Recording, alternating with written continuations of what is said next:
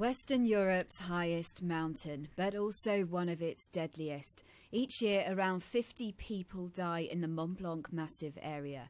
200 will attempt to reach its highest peak each day during the summer, and this is causing crowding on the narrow passageways.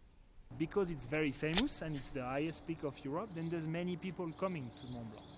And the crowds makes the statistics. But definitely if you take regarding the number of people attempting the Mont Blanc and the accident, I don't think it's the most dangerous mountain in the world.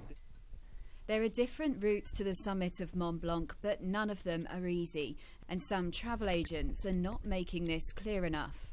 And this is one of the routes behind me. This is the Cosmique Arête, and from here you descend over this exposed ridge down onto the glacier. But local guides say the problem is many tourists are coming here and they think it's a simple hike, and they're inexperienced and unprepared for the potential dangers.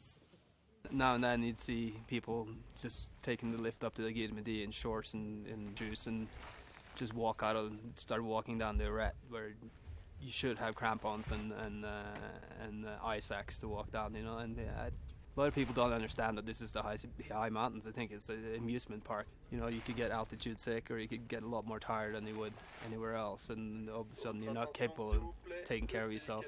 I definitely want to reiterate how gnarly, perilous of a situation I just got myself in. And crevasses are another danger, even for those with experience.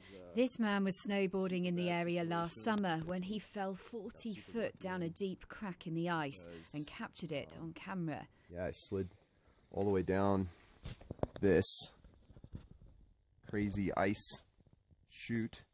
He was equipped and rescued, but it gives an idea of what climbers can encounter on the glaciers. Around 1,000 rescues similar to this are carried out every year by the PGHM, a specialist mountain rescue team. And many of those incidents happen here. This is the Grand Couloir, part of the most popular route to the summit. That's because it's considered the most accessible, but it's far from safe. The steep gorge is subject to almost constant rockfall in high temperatures. In the last 2 decades, this section alone has resulted in at least 74 deaths and 180 injuries. One thing in the mountains is always look up. Dangers is things that are falling from above, and that could be rockfall, but it also can be serac falls, which is a serac is basically a hanging glacier that hangs over the edge.